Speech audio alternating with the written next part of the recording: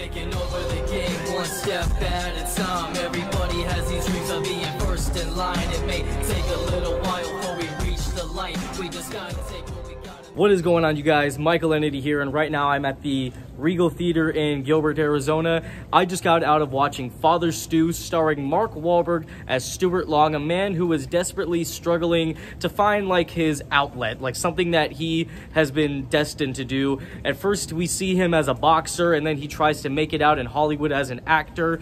And over the course of that time, after finding the love of his life, he decides that he wants to become a priest. And unfortunately, with somebody from his background, it's kind of really hard to do. And overall, I was really excited for this film. I'm a really big fan of Mark Wahlberg. My favorite film, one of my favorite films of last year that he did was Joe Bell, which was a very raw and very like emotional film. Like, that was the definition of like a melodrama. If you guys haven't seen Joe Bell, I highly recommend you watch it. That was a very overlooked film last year, very mixed reviews from critics, but I personally loved that film. When Mark Wahlberg is given the right material, he can really shine, and this film looked no different. Even though the trailer, if you have seen the trailer, if you haven't, I'd say do not watch the trailer if you want to watch this film. I unfortunately saw the trailer when I went to go see Uncharted, and it gave away pretty much the entire film.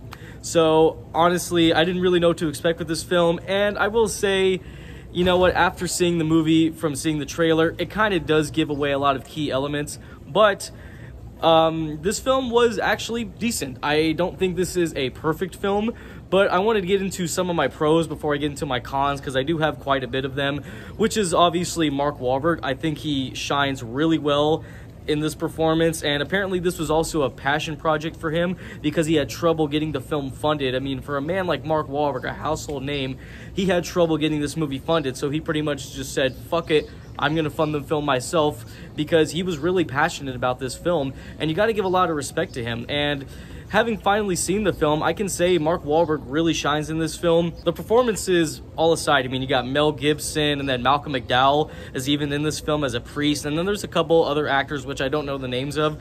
All the acting across the board was really great. The story itself is also really inspirational. I don't know the actual story. I didn't know the actual story going into this film, but it's a very inspirational story about somebody who has a very dark past and is trying to better themselves, and it takes like a while for them to finally find what is really making them the person that they've always wanted to be, even though they've really had the struggle to become that person. Overall, the story was very inspirational, but if I had to be honest, the way the film is structured is a bit odd.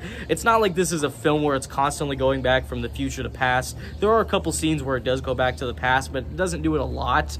The way this film is structured is a little bit weird. It does cut away from a lot of scenes that I feel like we needed a little bit more information about. And then sometimes, like, there are scenes in the film where I kind of just scratch my head and go, did we really need that scene? The film opens up with Mark Wahlberg's character Stu as a young kid, and we see Mel Gibson, who's playing as his father. And that opening scene in general was a bit weird. Like, I don't know why they opened with that. I feel like the film should have just opened up with Mark Wahlberg where he's getting prepared for a boxing match. I felt like that would have been just a more cohesive intro to the film, but because of the beginning of the film, it shows like Mel Gibson drinking, and he just looks at his son and goes, eat your fucking vegetables. It's like, what is that even? Like, I don't understand what the point of that, the intro of the movie was. It's not like it was really setting up these characters at all. So that's why I felt like there were certain scenes in this film that really didn't need to be in there, especially another scene with Mel Gibson where he's driving and he starts road raging against this guy that cut him off. I just kind of felt like, what was the point of this scene? Like, what is this telling us about the character other than he gets mad because a guy cut him off? I mean, that's something that a lot of people can get mad about. So I just don't understand what that scene really had to do with elevating this specific character. I also felt like the relationship between Mark Wahlberg's girlfriend in the film, I don't know the actress's name.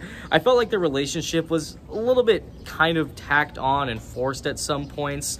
And for all I know, that's probably how they did meet in real life, and that's probably how the story actually was. I just feel like the way they put it into film was kind of just a little bit forced and just too tacked on, and it was kind of just making you go like, I mean, if this love story was real, sure, but the way they put it into the film, they definitely could have done a much better job.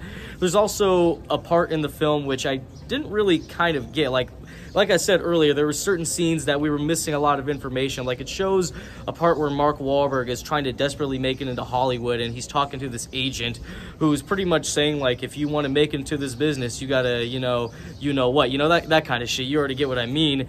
And a couple scenes later, it shows Mark Wahlberg doing like a mop commercial, and you're thinking, when did this happen? Like, how did this go? Like, how did this happen? Because it shows Mark Wahlberg struggling in the Hollywood business, and then a couple scenes later, he gets the keys to a house, and he's like in a commercial. It's like, where did this come from? Like, I did not see any scenes building up from that. Overall, Mark Wahlberg is really great in the film. It's a very inspirational story, but the way the film is kind of structured here and there is just a little bit incohesive. I just think like this film could have been really great, but this film is not terrible. I just think it's a decent drama. I'm gonna give Father Stu a B.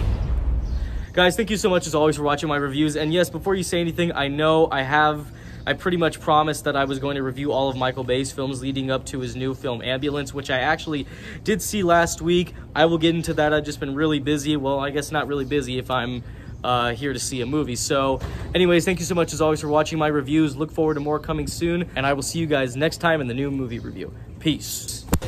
One step at a time. Everybody has these dreams of being first in line. It may take a little while before we reach the light. We just gotta take what we gotta, make sure that we make it right.